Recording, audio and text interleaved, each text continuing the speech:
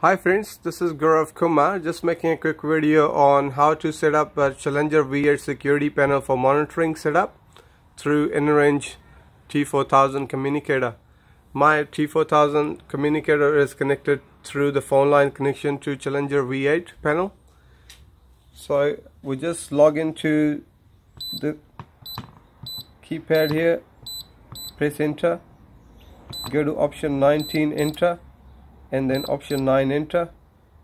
First option, leave that as blank. Second option is the phone number.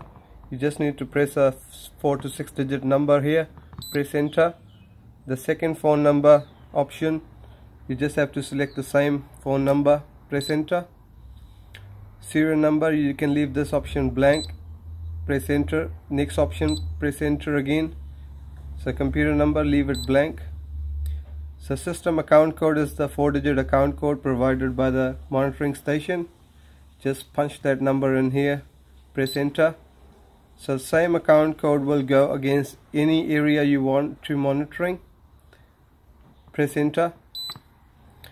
The contact ID format, and you can just leave all this rest of the option blank and then clear out of it. So area 1 is now set up for monitoring. So if I go arm that area, press on, 1, enter. So area 1 light comes on.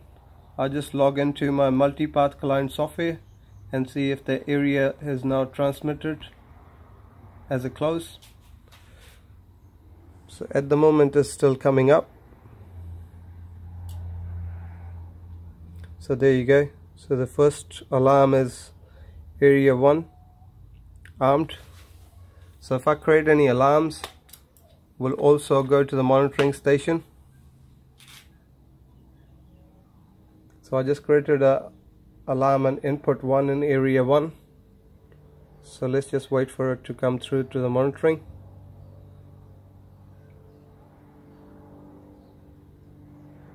There you go. So the general alarm on input 1, area 1, and then the restore at the same time. So that was just a quick video on how to connect your T4000 for Challenger panel. Thanks for watching, and I'll see you again.